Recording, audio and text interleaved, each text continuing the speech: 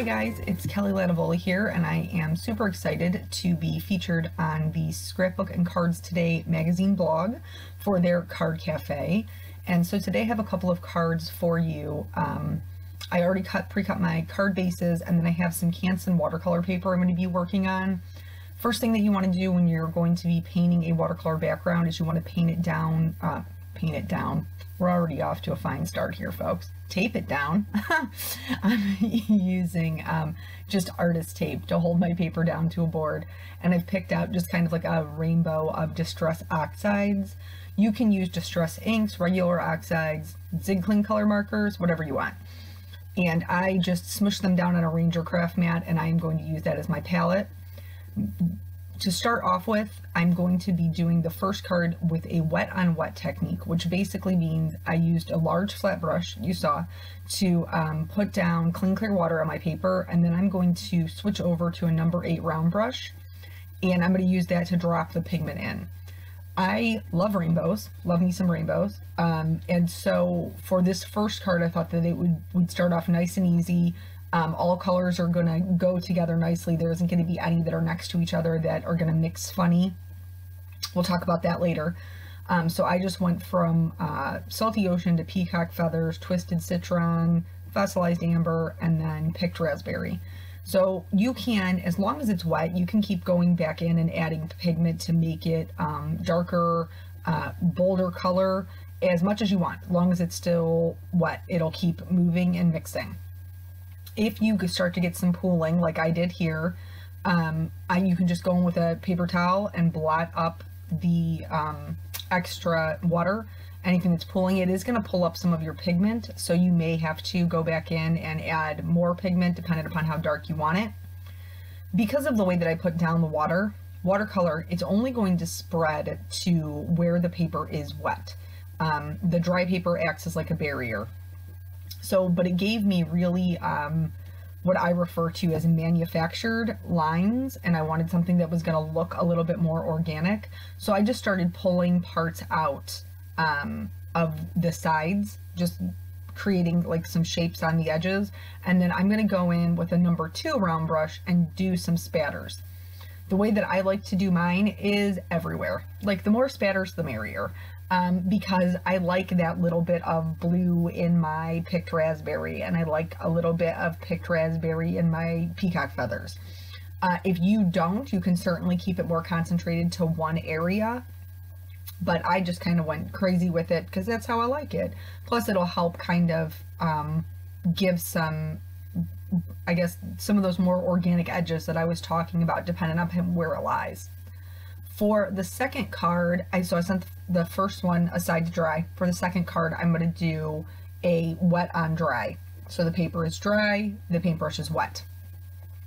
And this is going to give me much harder edges, which means they're not going to be soft, they're not going to blend into the paper. This is going to have a very blunt edge, which I don't mind. I actually think that it's really pretty, and dependent upon the look that you're going for, which this card in particular, I'm just using some outline images. So I'm just going to keep adding things that I like, adding colors that I like, building them up, kind of mixing them around. Now we are using some different colors right next to each other. Here I'm going to drop in some yellow, and you're going to see that up there in that right hand corner. So typically you don't want to mix colors that are complementary. And up there in that right hand corner, it kind of starts to get a little ugly. It starts to turn a little bit brown, but that's why we have the paper towel. So once I realize that it's turning brown, now obviously I've already made the card, so I know it's happening, but I didn't realize it at first. So now once I see how brown it's turning, I'm just going to go in there with my paper towel and blot it up. It picked up a lot of that Twisted Citron, so I'm just going to pick up some more color and put it back in. No harm, no foul. Basically, anything is fixable. If you've never seen any of my videos, I never start over again. If there's an error, then we figure out a way to make it work or fix it up. A lot of times, you know, crafting, just like many of you, I'm sure, is the way that I de-stress. So I'm not about to sit down and stress out about a card. It's not happening. because there's a way to fix it. There's always a way to fix it. So again, doing the same splatters. Moving on to the third background. For this one, I'm again doing the wet on dry, but I'm going to just do a little bit different with the edges. So I'm going to put all my colors down just like before. And now, mind you, as I'm putting these colors down, I kind of have an idea in my head about how I want my stamps to go. But you certainly don't have to. If like your mojo's missing and you just want to have fun with color, sit down and paint a couple of these backgrounds and then figure out a way to make it work later. Especially with floral stamps, super, super easy to make these type of backgrounds work. So again, just adding those colors where I think that they'll look prettiest. This one I knew was going to be a center focal point, so that's where I'm concentrating most of my color. I'm going to do the splatters again, but first I've cleaned off my brush now, and this is just clean, clear water. And I'm going to put it down just outside of the edge of my color, and then I'm going to touch the water to the edge. This is going to give me some soft edges and some hard. It's just kind of like a happy medium between the wet on wet technique and the wet on dry, because it will run into those wet areas just like the first card that we did, but it's still going to have some hard edges just like the second card that we did. Now, bonus, I never waste any of this distress ink because I paid for it and I'm not wasting it.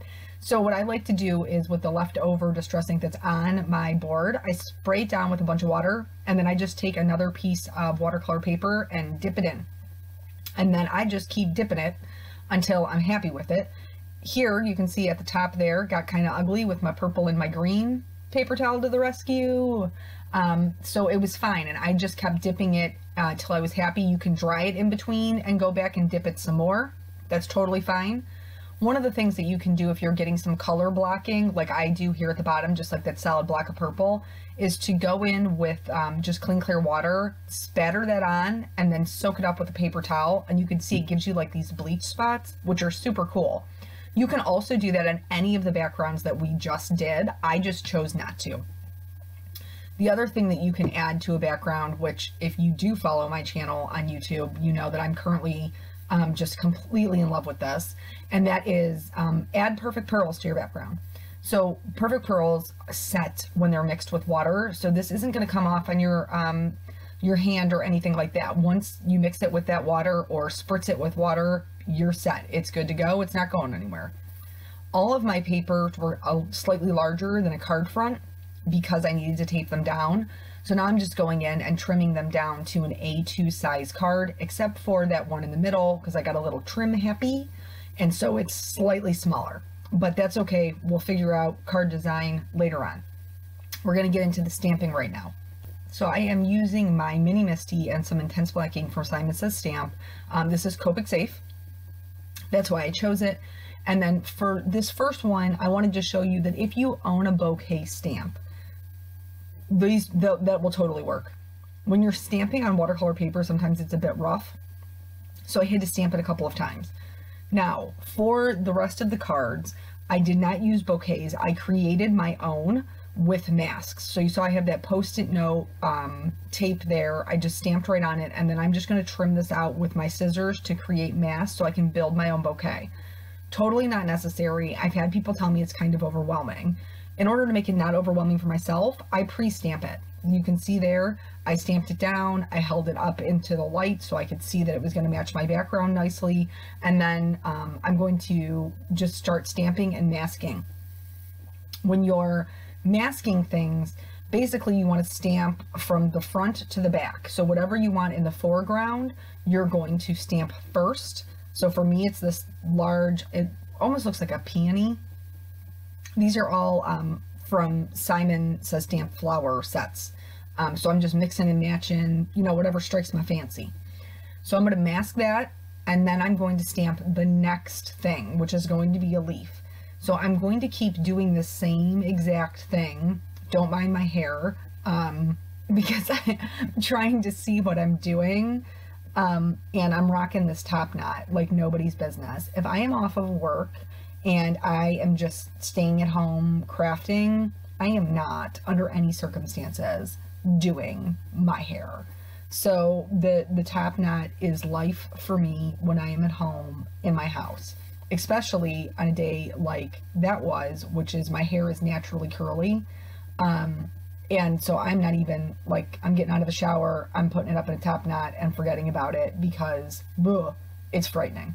But anyway, so once all the stamping's done, I'm going to start removing those masks, which I love one layer cards. So this is like totally magical to me. And then this card is basically done. So we're going to add just a few things left to it. I did the same thing. I brought in some poinsettia and some roses, which are also Simon stamps. And then I stamped the second background. This is how this looks. Remember that bonus piece that we did? Those flowers were cut from that bonus piece. So that's why I do those things. I also use them for hand lettering. I like them for backgrounds. There are just all kinds of things. I'm actually going to make a bonus card with it. For this card, I do prefer Copic markers, but you don't have to have all of the Copic markers. And this is a good way to kind of like dip your toe in the water if you're not comfortable with alcohol markers. And if you own gray markers, you can shade pretty much anything. So all I'm doing for this card is adding shading in gray. I did speed it up a little bit because there's going to be full-blown Copic coloring, and this video is already really long. So basically I started with a C3 and then moved out to a C5. I'm adding shading from the inside of the flower out because of the way these flowers are shaped. They're cupped, which means the centers would be darker. I'm also adding a little bit of shading to the stems where they come out from underneath and then at the base of like the buds. And then I blended that out with a C1 and was happy with the way that it looked. So those gray markers are your friends. You do not have to do full-blown 4-color combinations for every color, buy all the Copics. You don't need it, especially if you're just starting out and trying to see if this is going to be for you. Try just getting the gray markers. So now here, this is how I typically do my Copic coloring. I really, really love the way that it looks over the watercolor. I have never had any issues coloring over Distress Inks or Distress Oxides. I don't know if this is technically mixed media, but I do this all the time because I think it's beautiful. So with these flowers, I'm shading from the center to about midway up the petal, and then I'm shading the tip of the petal toward the center, leaving a large area of highlight in between. Why am I doing that? Because if you add shading to the center and you add shading to the tips, it's going to give your flower a very round appearance. Those petals will start to look like they are turned out and are lifting up.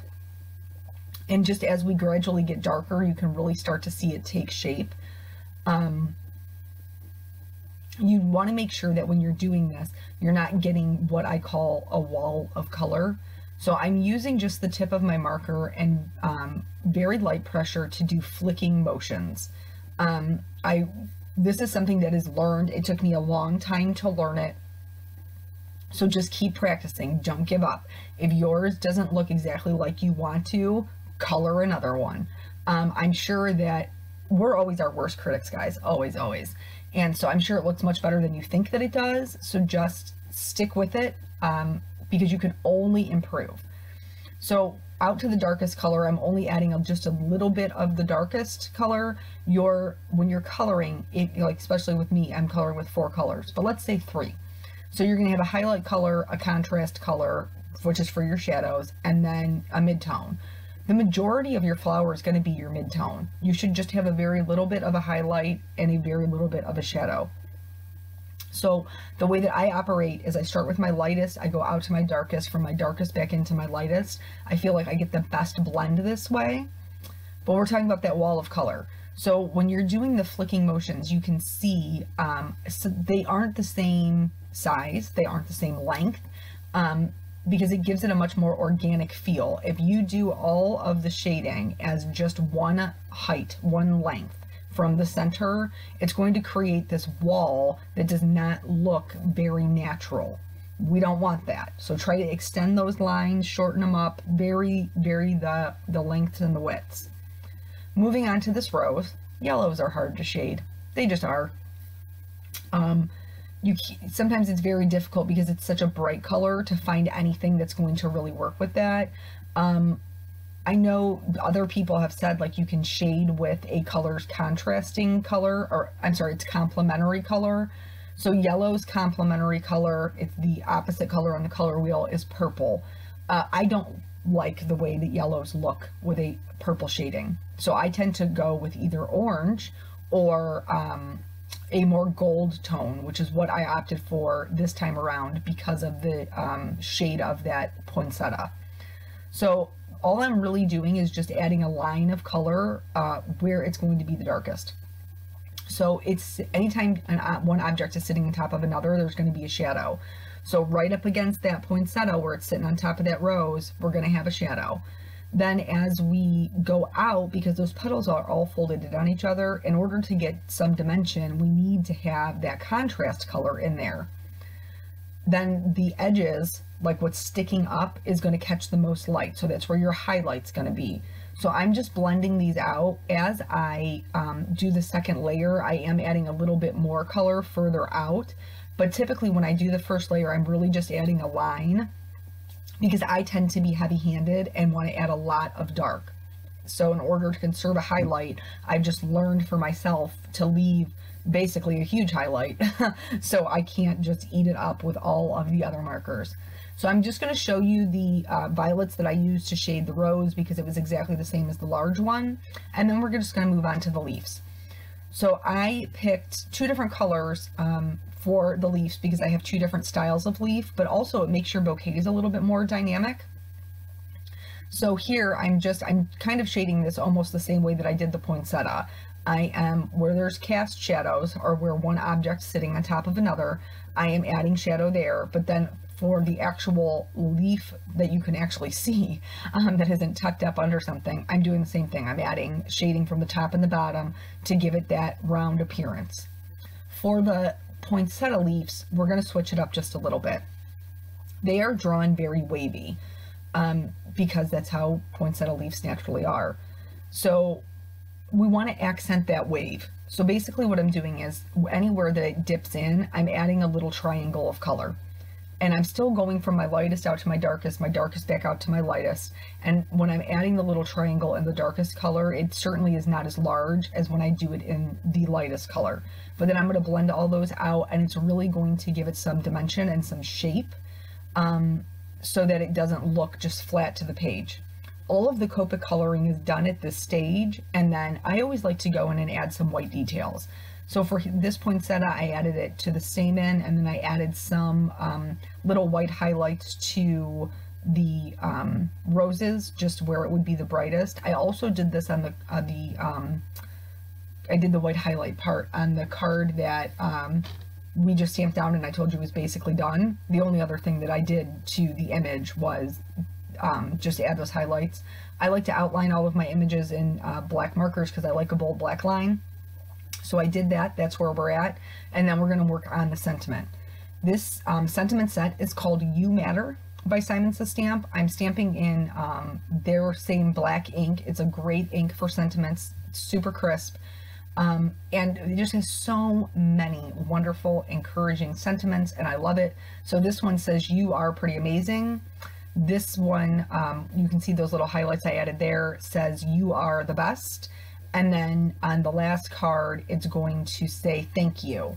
And for these, the white parts I added there, I just added some dots in the center of the flowers. So I just have a cute little thank you here. Then, remember how I told you I cut that panel a little bit too short? Well, we're going to fix it.